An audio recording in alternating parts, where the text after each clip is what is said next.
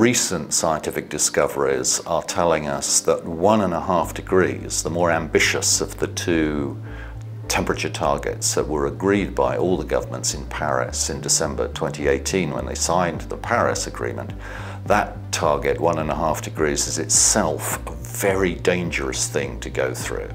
And so if we're serious about going for that target, and almost all the governments of the world have signed up for it, then what we have no room to maneuver. I think one of the most telling statements recently was by the International Energy Agency, saying we will use up the budget to go beyond that level of temperature rise in existing infrastructure, carbon, fossil fuel burning infrastructure, so power plants, cars, and the rest of it. We can't afford, in their view, to build a single additional piece of infrastructure that burns fossil fuels going forward. That's how acute it is. That's how much of the challenge that we have. Having a target of zero net emissions by 2030, not 2050, that's too late.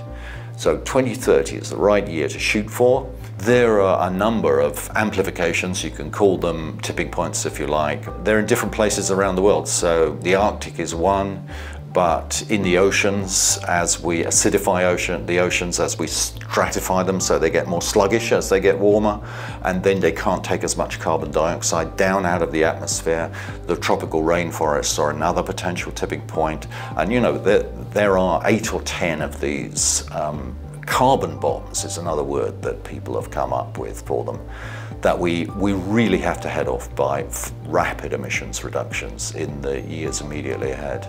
Our problem is the politics at the moment. That's what we have to break through. Mrs. May announced that we were in Britain going to be the first country to have a legally binding target of zero emissions near zero net emissions by 2050. A few days later there was an opinion poll. Is that enough?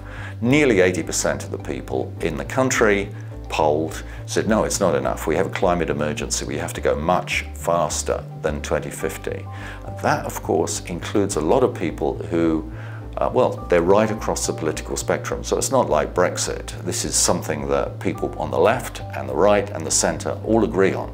Renewables are being mobilised fast, but we have to go faster. We have to capitalise them faster. We have to deploy them faster. We know we can do all that. It's only moving from $300 billion a year to $1 trillion a year in terms of capitalising the survival reflex in clean energy. And we know that we can mobilise faster than we are already with wind and solar and the other members of the renewable energy family.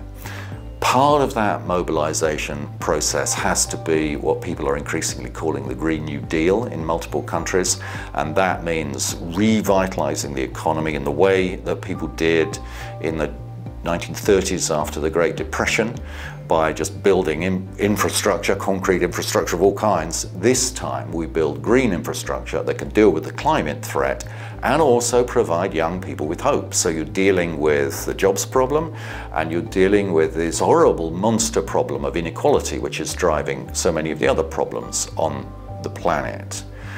And to kick all this along, the fourth and arguably most important thing to do to focus people's minds is to set targets. You can't just, do it piecemeal. You want governments and companies and cities and communities to be setting targets, and ambitious targets.